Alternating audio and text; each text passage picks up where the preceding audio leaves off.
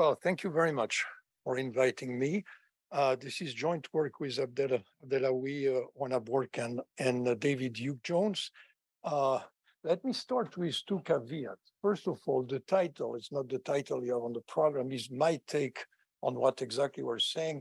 Please don't mention this title to my co-author. I'm sure they would disagree. And in particular, there is an empirical part in the paper. I won't have time to talk about this, and actually, I want to concentrate on the theory part. But the empirical part has nothing to do with physical attractiveness, and unfortunately, we don't have data on this. But second caveat: I know very little about genetics, and that will be obvious in a minute. I'm coming from economics. I'm coming from the matching literature. And so in particular, there will be some what we call genetic in this model. As you will see, it will be extremely naive. So apologies for this, but let me try to tell you the kind of, in a nutshell, what kind of motivation we have for writing this. As James reminded us, the laws of genetics tell us you start from a couple, which allele will be transmitted to the children is a lottery. Matching is looking at the upstream problem, which is how those couples, where do they come from? You know, some couples exist and some couples do not exist.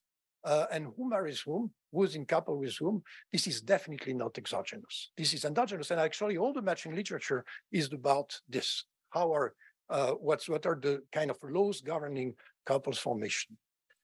So that's one of the things we want to add, this kind of matching perspective on problems which are related to genetic.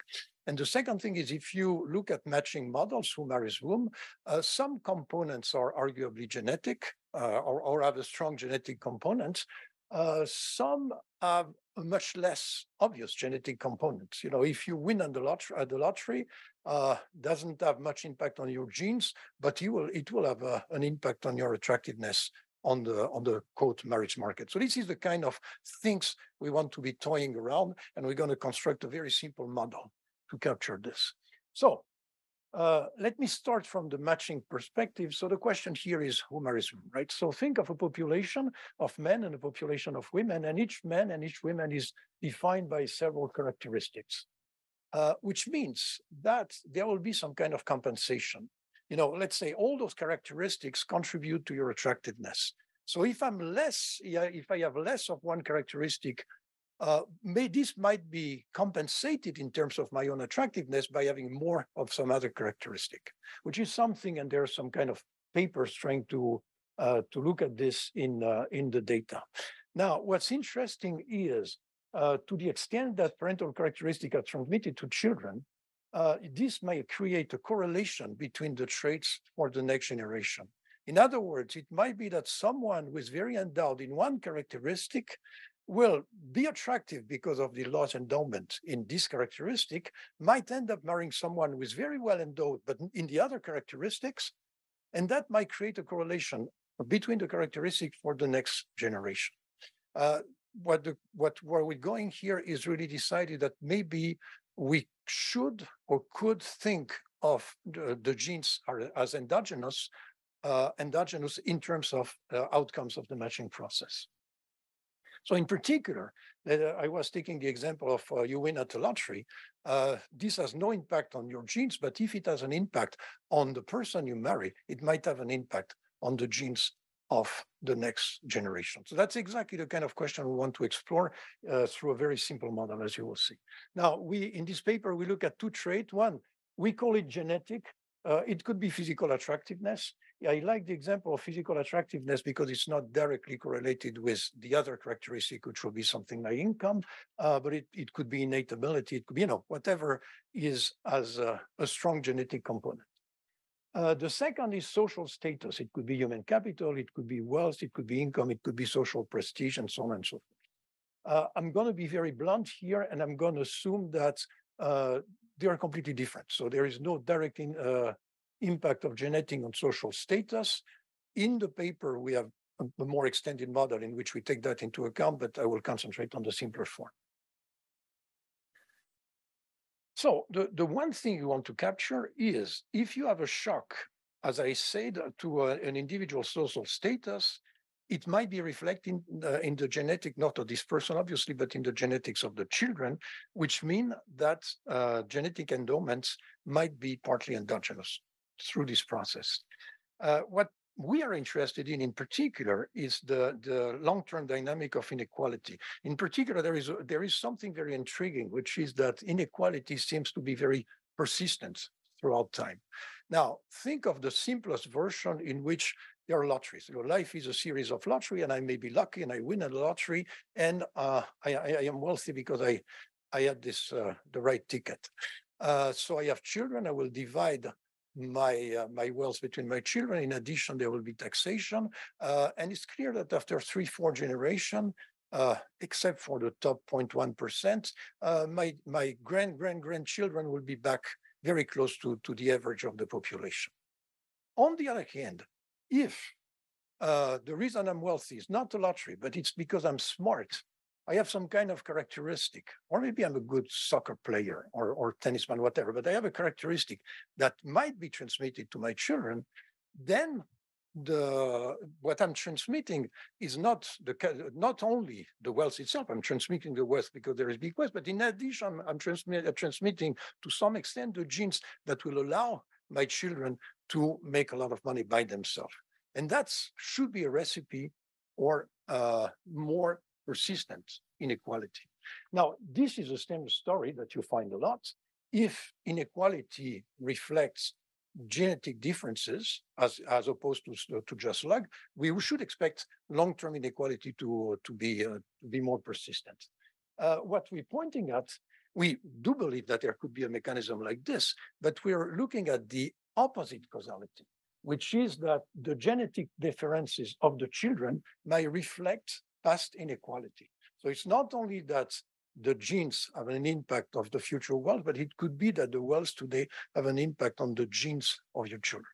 That's exactly what we want to look at. Now, from an economist point of view, the genetic transmission is essentially driven by biology. There is not much we can do, at least for now. On the other hand, wealth, there is a lot we as policymakers can do about wealth transmission. We can tax wealth, we can educate people. If we're talking about human capital, we can try to increase the human capital of people who are not lucky enough to be born in the right family, and so on and so forth. So in other words, what this points to is trying to look at to what extent the existing law and social system, taxation, education, and everything, which have a direct impact on the transmission of the social status, might have indirectly an impact on the genes, and therefore the inequality, the dynamic inequality. So this is the intuition. Let me come to the model. As I told you, it's a very simple model. I have an equal mass of men and women. Each woman is characterized by two characteristics, X1, X2. Let's call X1 genetically determined.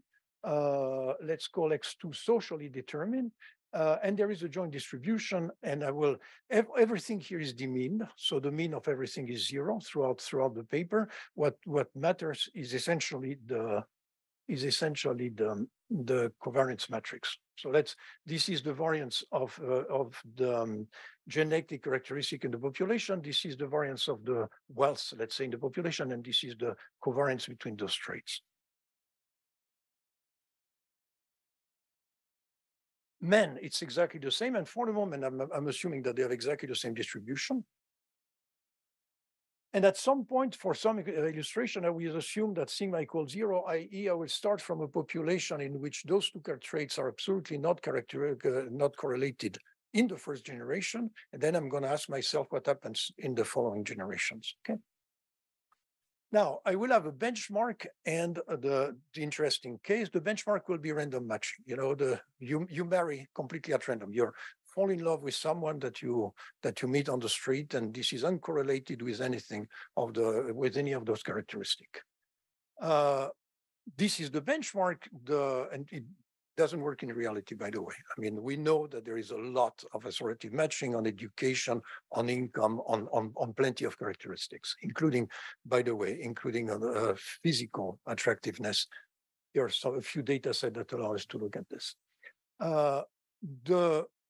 alternative that we are interested in is assortative matching on an index. So let me just to simplify, here is the story. There is an attractiveness index, I of X, which depends on both X1 and X2. So this is the attractiveness index of the wife, which depends on her genetic correct endowment and on her social endowment with the coefficient A. And essentially, A measures the trade-off, the compensation between those two traits. I have the same for the husband, and I'm assuming that A is the same for men and women, just to simplify. You can complexify this by maybe putting a different coefficient here. It just complicates the computation. So again, under my assumption, these indices are distributed. So A reflects the trade-off between the two traits. Just when I'm assuming an index, what am I assuming here? This notion of compensation means that if I look at a woman who has a lot of one trait, this might compensate the fact that she's less endowed in another trait. But in general, this trade-off will be perceived differently by a different potential spouse than me. It will be individual specific. The index simplifies the analysis because it essentially, what I'm assuming is that every male agrees on the trade-off between female characteristic, and in the same way, every female agree about the trade-off of the male characteristic. And I'm assuming, as I said, A for men and women. Let me inflict you a little bit of economic theory about matching, just to give you an idea of the context, just as you see where all the computations will be coming from. So the story, the dominant model in the literature is matching under transferable utility. So essentially, it means what? It means, first of all, when you marry, you create a surplus. When you marry, you can have a better life when married. Each of you can have a better life when married than the life that each of you could have as singles. That's why people marry. It makes sense. And the surplus in this kind of model will depend on the two indices. What do I call a matching? A matching is a measure of the product space. That's a jargon to say gamma. Think of gamma of xy as the probability that x marries y, simply. And I have two functions because if there is a surplus, the surplus will be distributed within the couple. And what I call the transferable utility essentially amounts to assuming that what she gets plus what he gets is the total surplus. The crucial thing is that those things are endogenous. So the equilibrium will tell you not only who marries whom, but also how is the surplus is distributed. Incidentally, you can think of this as something like a bilateral auction model. Each male is bidding for female, and the way you bid is you're willing to give up a larger fraction of the surplus. But it's bilateral in the sense that in standard auction, you bid for objects, but objects are not bidding for buyers, whereas here, each side is bidding for the other side. The equilibrium notion that's standard in this game theoretic literature, which is stability. So I would say that I reach an equilibrium, that the matching is stable. If A, I cannot find a married person who would rather be single because he or she would divorce, and B, I cannot find two individuals who are not married currently, but both would prefer being married together rather than their current situation, just because in that case they would divorce and remarry. So that's the technical translation. Now, there is a basic result which you can do without. It turns out that this class of problem belongs to a general class of mathematical problem, which are called optimal transportation. Essentially, it's linear programming, which means that the kind of tools that you can use for empirical applications are very powerful. We have all those kind of very powerful algorithms for linear programming, but that's not crucial for what I'm doing here. So anyway, the two things that what are important here is, the first thing is this.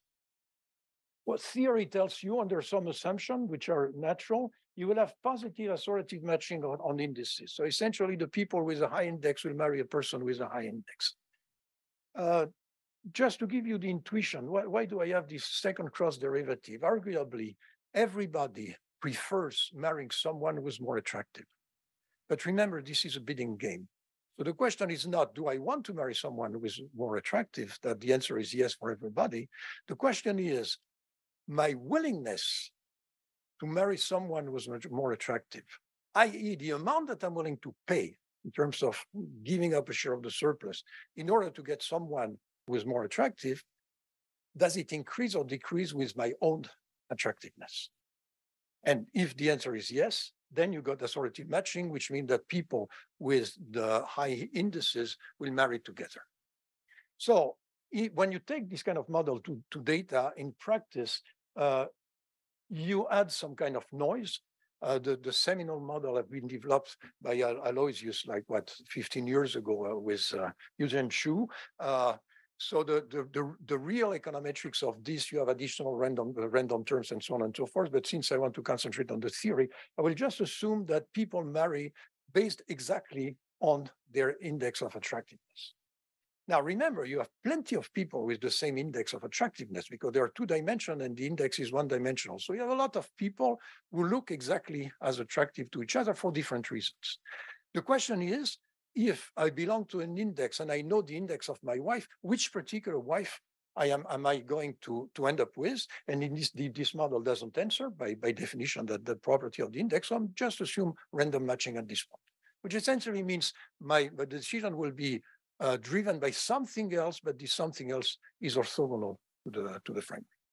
Very simple, but the upside is I can work with this. So one thing is you don't need to look at this, but of course, in a model like this, there is a correlation between the characteristics of the couple, of the husband and the wife, and you can compute them. This is a standard computation on the normal distribution. Now, let me come to children. And here, this is where my genetic is a Mickey Mouse genetic, but I want to make my life simple. The children, so there are one boy and one girl. That's just because I want the population to be stable. The genetic characteristic of the child is just the average of the genetic characteristic of the husband and the wife divided by, so the mean, with a tau, which is less than 1. So there is some kind of loss, which could be a lot of things, which could be the fact that there are some kind of exogenous shocks. It could be the fact that people match on phenotype, not on genotype. So, I mean, whatever. Think of X as a score, right? The score is positively correlated. The score of the kid is positively correlated to the score of the husband, positively correlated to the score of the wife, but it's not exactly equal to the average, something like this. X2 is wealth, so this is much simpler. The wealth of the kid is the wealth of the total wealth of the family, which is this sum here, divided by 2 because there are 2 kids, so it's shared. But there is this theta, and you can think of theta was 1 minus the taxation rate, something like this. Okay.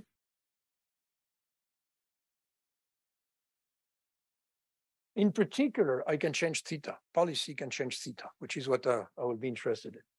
And then there are those shocks, epsilon and eta, just because I want some innovation into the process. If you don't put some kind of exogenous shock, of course, when you look at the asymptotics, you will get some degenerate distribution. Intuitively, it's very normal. The last thing is I didn't say anything about the units in which I'm measuring the X1 and X2. And the way I'm do that, I'm choosing the unit by normalizing the variance of the epsilon and eta to be 1.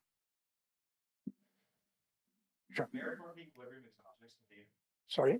The marriage market equilibrium, the A's, the coefficients on the characteristics in the index, is that independent exogenous to data? Which? In the preferences that determine the matching. So who marries whom is determining the matching. Yes. And does that depend on the thetas? On theta and tau? It means it could. In practice, it won't because of my index assumption. In principle, it could. Thank you. So the nice thing is you can completely work out the equilibrium as a function of all the parameters. In this model, you will find that theta doesn't matter. Doesn't matter for who marries whom. Yeah.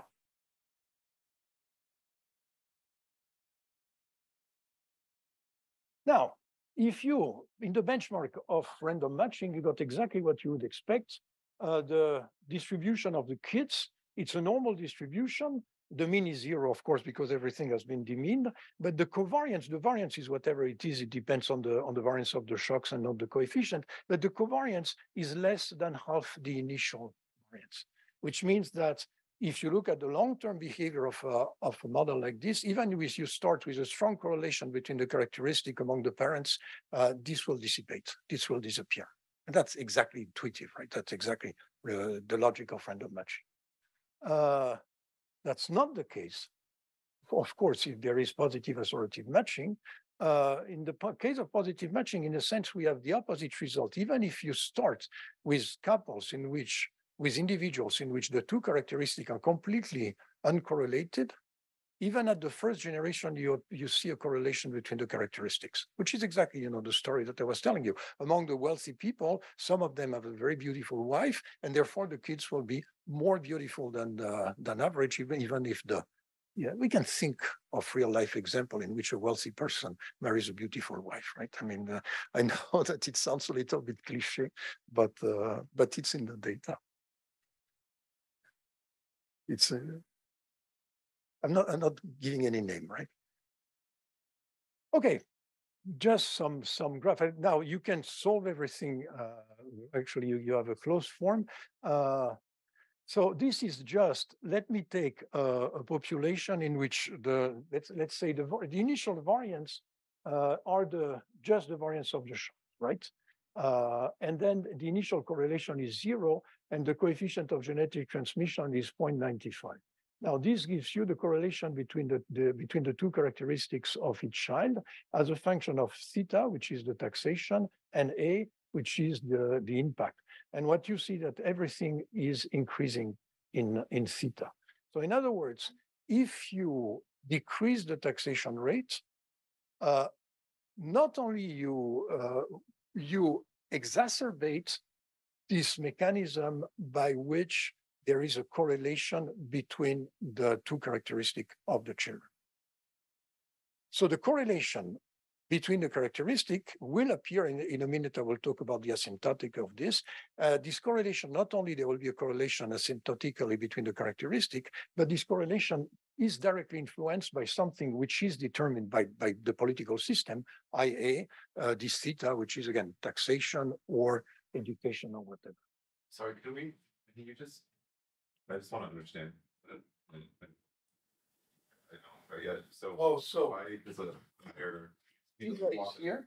A is here. So A, remember that A is the respective weights of those characteristics. So if matching is based only on one characteristic, which is here or there, you don't get this correlation.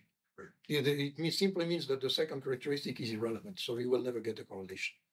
And the correlation is maximum somewhere in the middle. Now the location of this point depends on everything. And all the parameters depends on theta. I mean, it's a kind of complicated surface. So what is the tax rate? So this is the correlation between the child characteristics. That's the correlation between the genetic characteristic of the child and the genetic characteristic of the parent. Between the genetic characteristic of the child and the social characteristic of the child, starting from parents for which there was 0 correlation.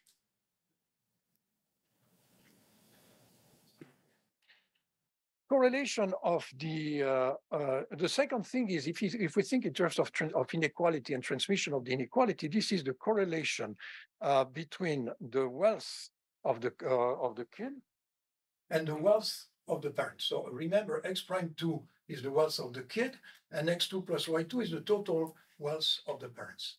Under random matching, it's exactly the variance up to this theta parameter. When you have assortative matching, you got a formula which is a bit more complex, and it gives you something like this. Again, I have A and theta.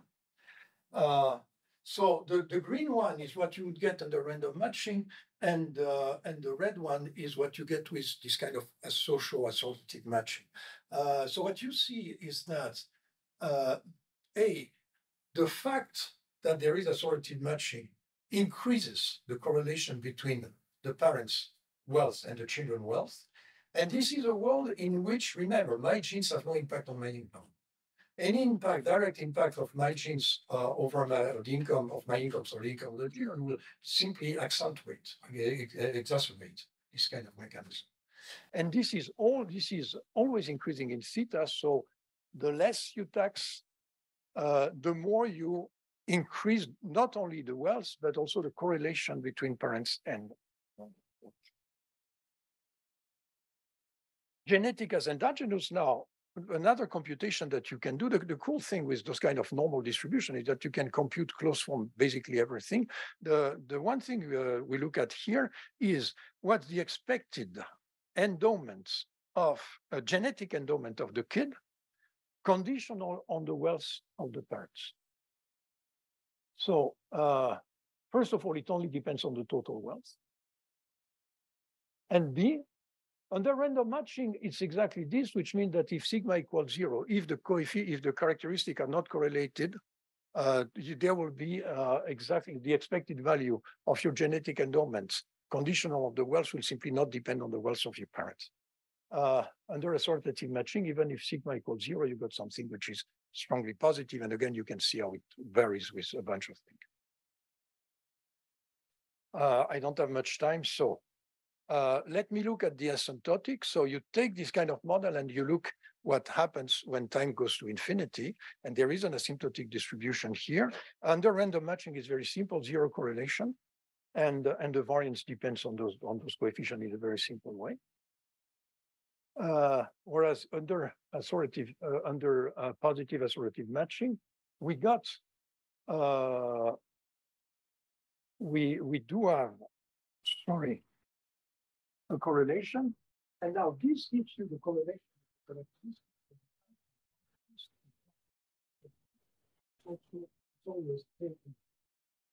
main question here is the convexity.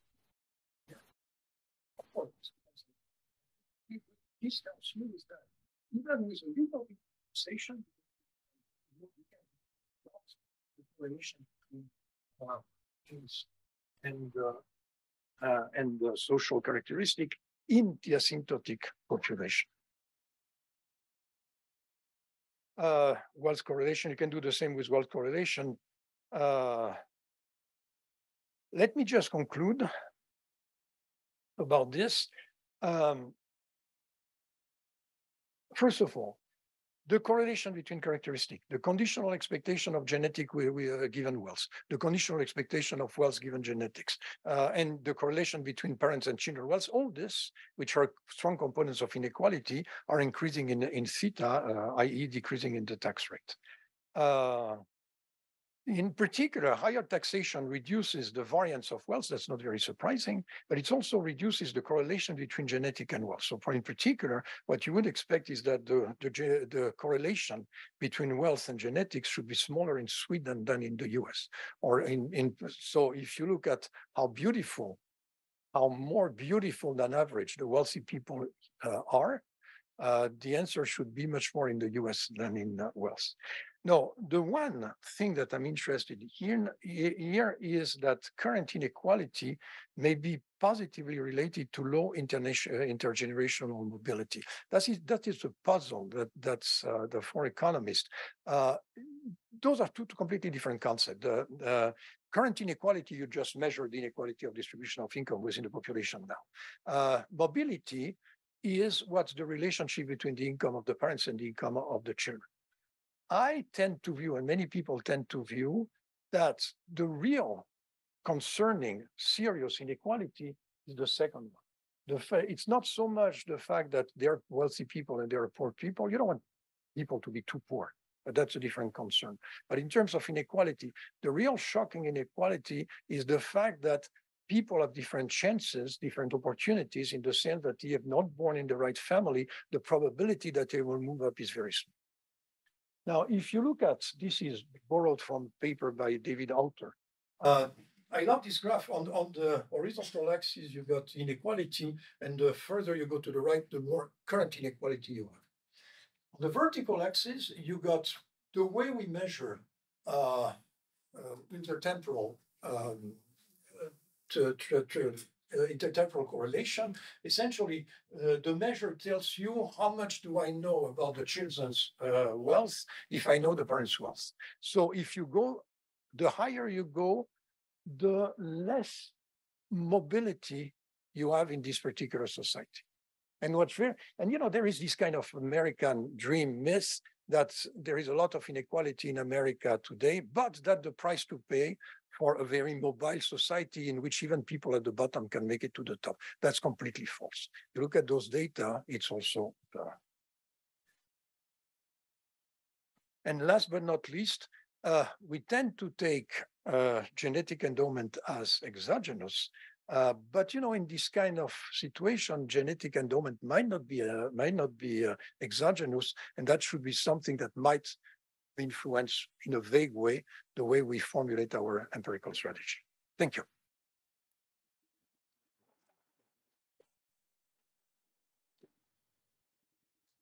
All right. Hi, I'm Aloysius. Like Pierre-Andre, I don't know any genetics for sure. So I'm not sure why we have two matching people discussing this paper, but in any case, you're forewarned. Since Pierre-Andre didn't want to put up a picture, I thought I would put up a picture to see whether rich people get more attractive spouses. I wonder that is worse than this.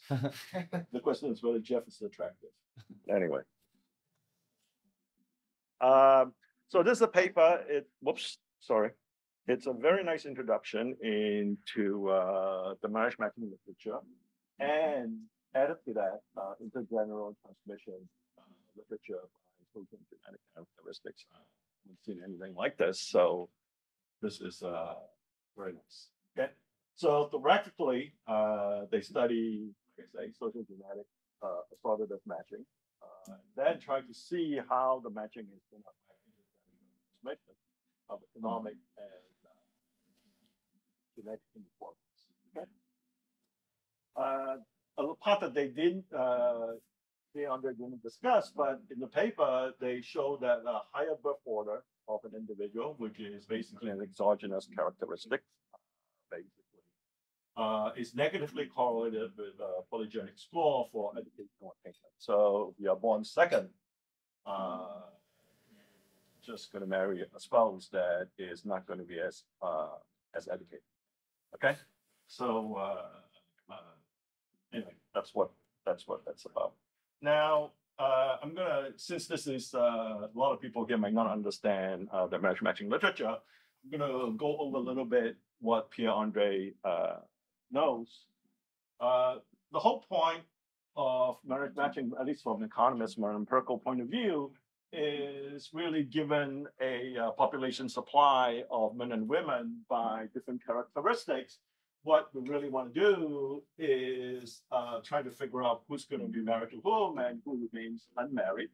So the role of the model is to predict what new marriage matching equilibrium will look like if we could change the population supply. So Pierre-Andre focus on tax rates, and you could focus on something else, like maybe increasing the supply of college graduates. Okay.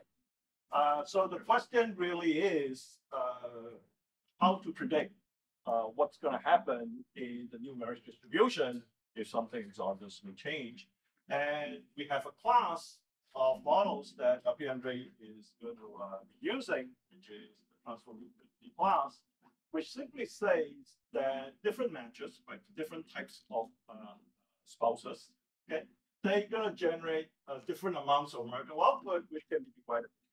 So, for example, if a man generates 10 units of marital output for a wife, so the wife, woman looks at this man and says, whoops, he's going to give me 10 units of marital output, and a woman generates 11 units of marital output for her husband, the total output for that couple is going to be 21, and they can divide between the two of them.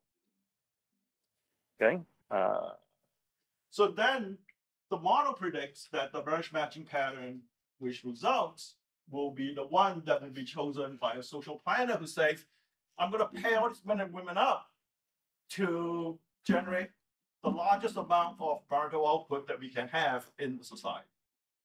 Okay. Now, the equilibrium is also same. The equilibrium outcome will be the same if marriage market participants can transfer marital output between the potential spouses. Okay, which is what Pierre-Andre emphasized. Now, I guess I want to think of this as really a way to generate empirical distributions of marital outcomes. Okay, so whether you buy into the specific economics that we talk about, there's a lot of assumptions buried in that. But if you didn't really care as much about that and you just want empirical models, right, magic, you can do that. Now, what do you need to estimate this kind of model? So the main thing you need is basically male preferences for wife J. So here I'm just going to put genetics and earnings to make it easier for us, right? So this is what Pierre-Andre assumes, okay? And then the women chooses husbands, and this is the husband's genes, and that's the earnings. Now, this is one thing that's important about this model, okay, is that all the men rank women the same way. Just depends on her characteristics and it doesn't depend on who he is. Okay, and it's the other way around for the women. They all rank husbands the same way, and it doesn't depend on who she is. Okay, put another way, everybody ranks participants of the opposite sex in exactly the same way. Okay, and then they put in how basically transmission of genes and transmission of earnings. Okay, so let me just say that. So the nice thing is, really, this is almost a complete specification of the model, and then population supplies. Okay, which is what Pierre-Andre talked about. He uses the benchmark case of random matching, and then he has symmetric spousal preferences. He already has gone through the results, and they're all very nice and intuitive, so that's really good. He has two other extensions, which I also found really interesting. Okay, let me give you a particular one that I think is kind of interesting to think about. Okay, let's assume a model in which men only value husband's view. Okay, the genetics of equals 1. In other words, even though she might bring earnings, the men doesn't. That's not how they rank. Okay, this shows up, by the way, in online dating data. For some reason, the guys just look at what they think is the most beautiful woman and they click on them. Okay, and we also look at the other case where women only values husband's earnings. Okay, women only value husband's earnings. Now, I think it's kind of interesting. The reason why it's kind of interesting is so there is still unique ranking of men for wives and women for husbands, but they care about different traits. Okay, so I'm interested is that all this shows basically, okay, there is going to be a strong correlation between beauty and earnings. In other words, the richest man is going to get the best looking wife. Okay, and you think that's a reasonable description of the picture that I showed you, that's a model that's going to generate that. Okay. Now, the interesting thing about here, though, you can ask is, well, what happens if women labor force participation rate decreases? In other words, what happens when we move towards a society where now we begin to value women's contribution to earnings? Okay. So the interesting thing I can think here is kind of interesting. What happens to family wealth inequality? We talk about family inequality, wealth inequality. Does a traditional society get more inequality than this modern society that we're talking about? Okay, so they have this case. They don't emphasize it, but I think it's an interesting case to think about. There's another case they study, which I also like, which is that your earnings depend on of the kids. Depends on the earnings of the parents, which is fine, which is what they did. But it also could depend on the genetic component of the kid, which is really the genetic components of the parents. Okay. In other words, parents' genes and earnings affects kids' earnings. Okay. It's an interesting problem because then we really want to think about basically if you're wealthy, you make your kids more wealthy, but if you have better genes as the parent, you also make your kid have higher earnings, which I think it's an interesting case to think about. They both those cases they have, but I would emphasize I thought it was more good. Okay, so I ran out. Let's open up for questions, comments. And that's for that. And, let's see. Anyone care to start? Yeah. So maybe you can help me out. It seems to me one reason people like wealthy spouses is that their kids will be wealthy. And that matters both because they care about the consumption of their kids and because it improves their kids' marriage prospects.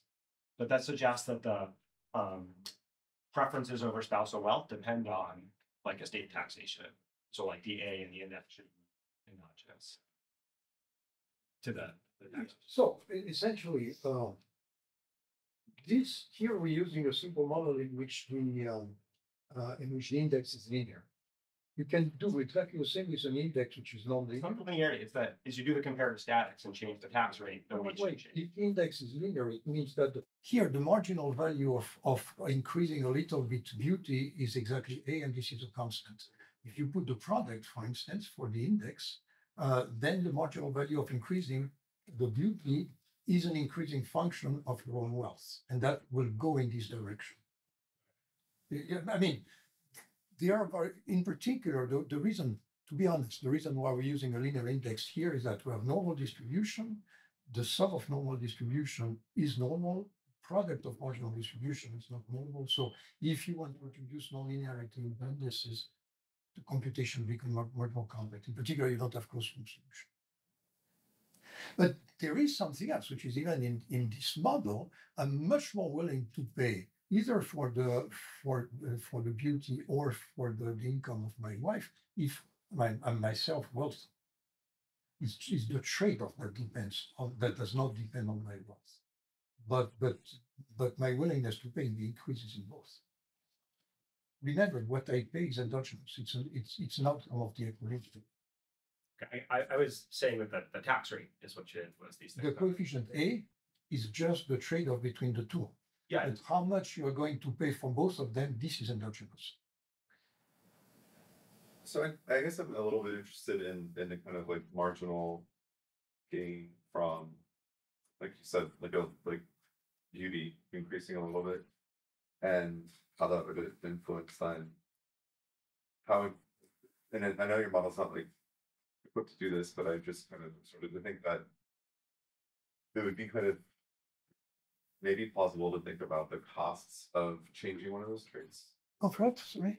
One of the costs of changing one of those traits. So, in the case of like earnings, you can imagine what that might be. In the case of beauty, you can imagine what that might be, and then how the kind of prices of doing that would then shift the kind of distribution, like the correlation between these two things. So, I'm curious if that's even like. So there is actually the actual matching literature goes in this direction in the following sense. There is this function f that I call the surplus, and I did not specify it. Most of the literature uses an explicit model of household behavior to specify the f function, and in particular, what you have. So think of X as human capital. It's not your income; it's your ability to generate income. Right. But your actual income will be your ability. And the decision, the labor supply decision, and the labor supply decision will be endogenous, and this will be part of this F mechanism. So what I presented was oversimplified, but you can do that. You can be more specific. So which by the basically shifting the costs to you. Then you could look at things like this. And by the way, this is the Aloysius' comment was well taken. I mean, there are two things in his comment. One is labor supply of women is endogenous in this kind of model. So if you work it out, you realize that if you change the distributions, you will change the labor supply decision. What Aloysius was asking is a more complex question, which is what if the beta changes? If one of my former students wrote our dissertation on this kind of issue.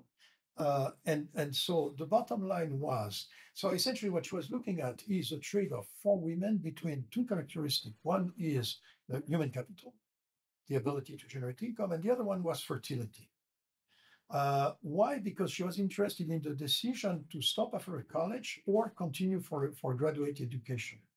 And the main cost, one of the main costs of continuing is it decreases your most people who do go for graduate study, they don't marry immediately, or at least they don't have kids immediately, which means that their fertility tend to decline. They tend to have less kids and so on and so forth. So she looks at exactly this trade-off. And what she say, what she argues is back in the 60s, this cost was huge because the value of human capital was not large, especially for women. On the other hand, the typical family size was 4 or 5 kids. You see that a lot in the Pew kind of polls and so on, meaning that there was a very high cost in terms of fertility and the benefits in terms of education were small. As a result, the matching equilibrium was such that the best husband, the wealthiest husband, were not marrying the most educated wives. They were marrying the wives in the middle. And this has changed because the coefficients of the model have changed. And now we have a complete. So, that the beauty of this kind of model, you can see how the equilibrium changes with the parameters. So I guess this is more of a comment than a question, but I think it raises questions that I can't answer on the fly.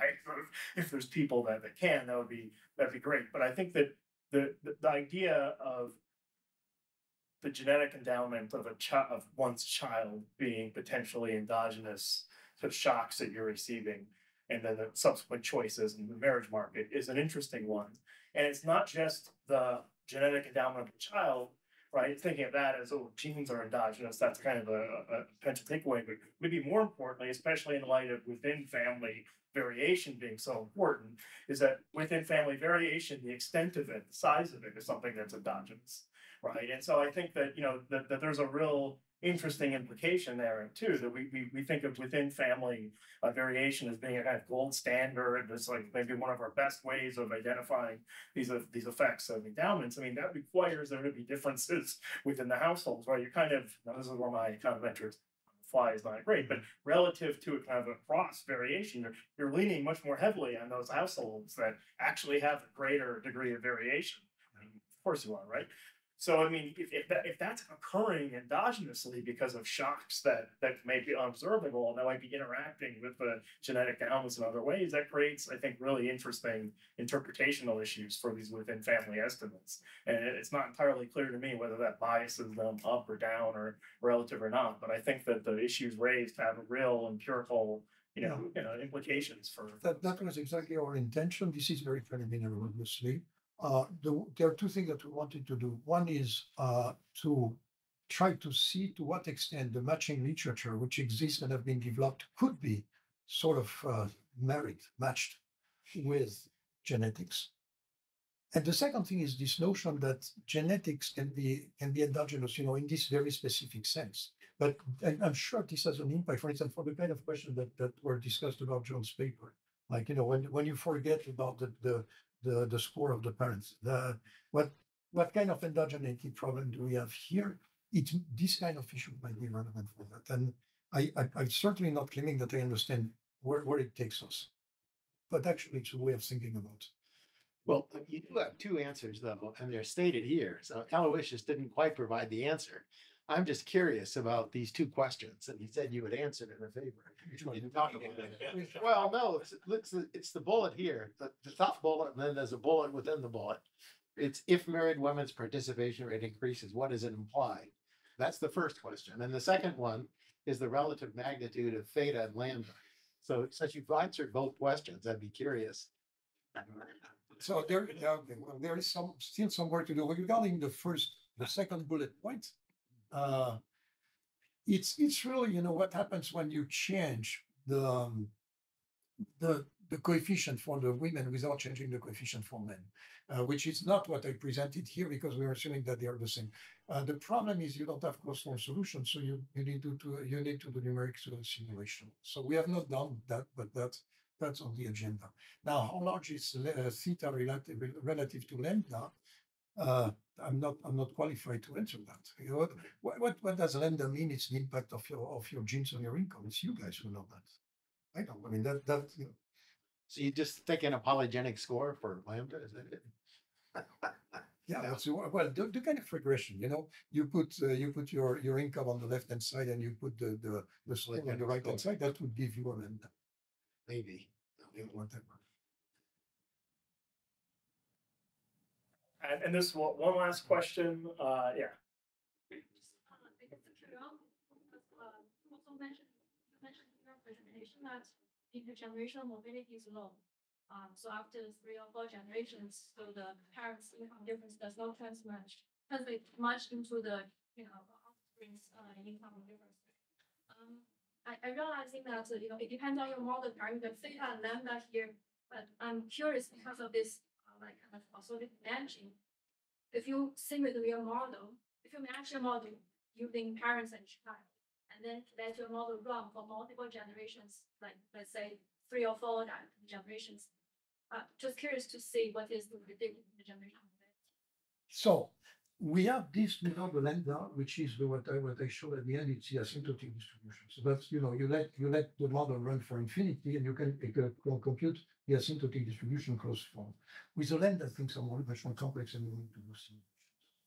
On the lambda is the standard explanation of this kind of long-term inequality. Something like those people. If my wealth only comes from luck, it's going to disappear within 3-4 generations. If it comes because I'm smarter and my smartness, my smart genes, so to speak, are transmitted to my children, you expect much more long-term inequality. Our point is, even if we don't have the lambda, you still have a mechanism of errors. But how would you link that to something like a Becker-Tomes model? Becker-Tomes would give you a genetic correlation. They assume it's AR1. And so it's an autoregressive model in that. And then they stick it into a first order autoregressive in income over generations. Then they get the second order autoregression. And then you're able to essentially then compute what the contribution is of this so-called genetic component to the variance of income. And they would show, there's greater heritability, would mean greater IgE in the sense of UU, and more inequality in the cross section. So how do you differ from those conclusions, I guess? What do you add to that, I guess, is what I'm essentially the fact that genetic is endogenous. That's what we were. Well, but here it is endogenous in the sense the parents are transmitting it. I mean, the amount could be modified, I guess you're saying. But I mean, you could put in parameters like tax burden. They do, like people like Solon and others put in things like a tax rate on income and progressive, social transfers. And again, talk about how that modifies the IgE. I'm just wondering how this would change that literature. They don't have this kind of comparison between assortative matching and random matching. No, they don't. But I'm saying the similar results you're going to get. They call it genetics in the sense that they are the genetic component they build in through this mechanical correlation, right? I just wonder, it would be nice to kind of piggyback your model onto theirs, right? And see how that would affect that AR1 proposition. That just kind of to plug it into the standard, or what some people consider standard. What you're saying is, if I want to take that to data, I have to be much more explicit about the random. So it would just be interesting how you would modify that autoregressive component. And how can you identify it? But I thought there was some work, right? We heard from a couple of weeks ago that somehow the correlation of these polygenic scores, the average polygenic score over the families was not AR1. Maybe I misunderstood. From Short? Short, yes, Short. Didn't you have some results from that? regarding. No, I thought you were, no, I thought you were talking about the transmissibility. I mean, the polygenic score over generation. Maybe it's something. Right, right. Oh, yes, but that would then depend on that. I think that would assume random matching, which is precisely Right, no, I'm saying, but you could All modify models, that. I know. But you were finding some results there, right, about the nature. You were, I thought you were disputing there was even AR1. Maybe I'm wrong. No, I don't think I showed anything like that. Okay, I misunderstood you. All right.